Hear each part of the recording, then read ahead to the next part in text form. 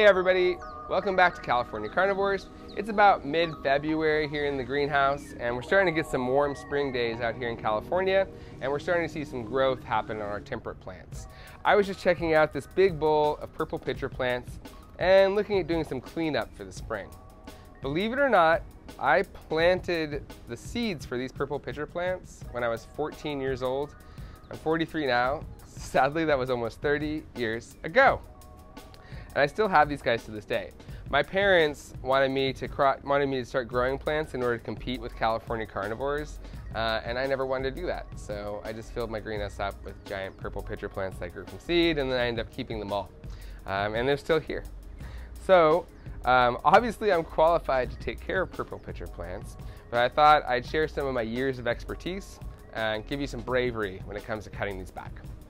So, just like a regular American pitcher plant, these guys do have a rhizome. There's not a whole lot of space in between their growth points, so it can be very tight in there. And because they're more rosetted than upright, it can be kind of hard to know where to get started in here.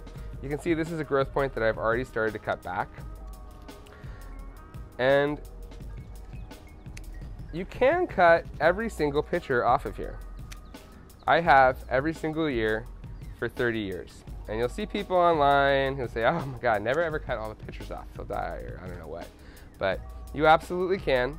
If you have a lot more spare time than I do, you could leave one or two of these nice looking pitchers on there per growth point, and then cut that off when the new ones come up. But I honestly don't have that kind of time. I have too many plants, and so I'll pretty much cut them all off.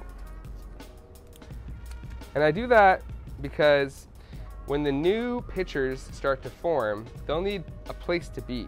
And if you leave all these on there, the new pitchers are gonna have to come up squished between all these old pitchers and they'll be deformed. You can see like this one here is a later pitcher that came up later in the year, and it's all squished back and forth because it had to come up in between all those older pitchers.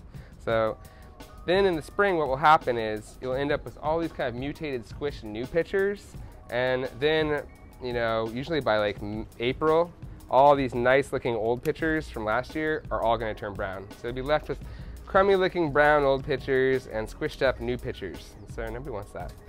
So I'm just going to go ahead and cut this whole thing back.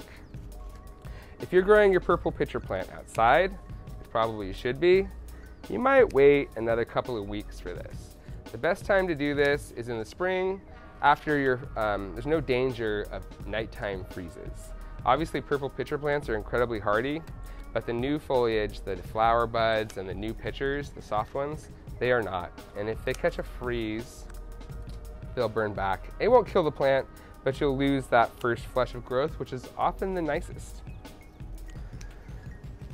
I've got my work cut out for me here, so I'm just going to finish it up, but I hope that helped.